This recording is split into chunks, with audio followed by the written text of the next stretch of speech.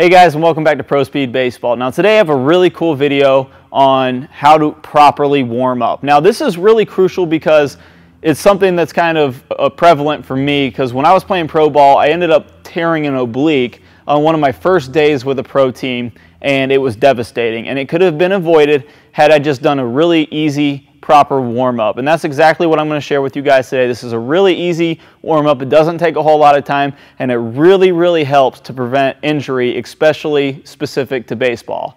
Let's go ahead and get started.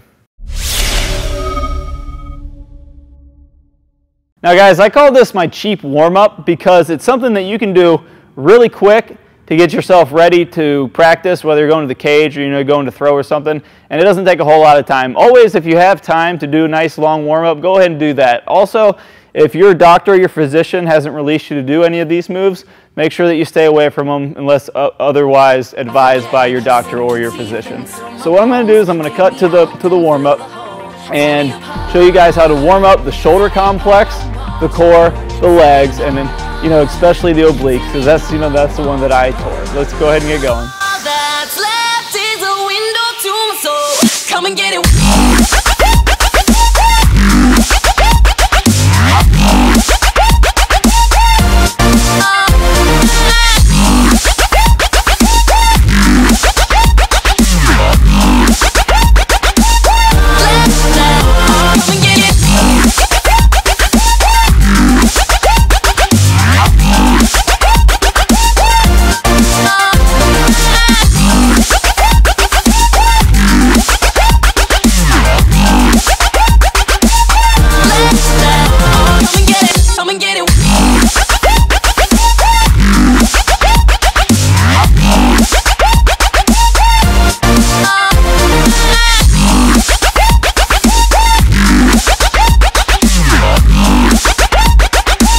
And there you have it, guys, a really nice cheap warm-up that you can do that really kind of gets everything. Make sure the shoulders are nice and warm.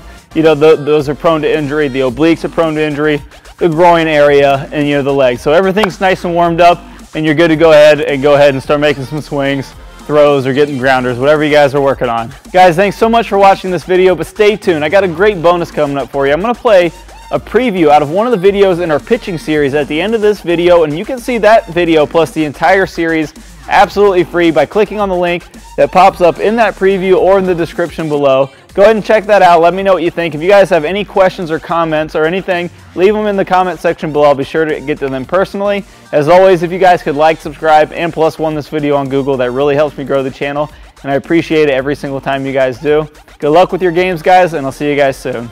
This is the plate. And what you're going to do is you're going to monitor this knee on what I call the spin out line. And that's going to be about an inch outside of your back foot. It's going to be a vertical line about an inch right outside your back, and we don't want that knee to go past that line. So if I'm here, I'm in front of the line. As soon as it goes past that spin out line is where we really start getting the tendency to spin out and lose that velocity. Now, what we're going to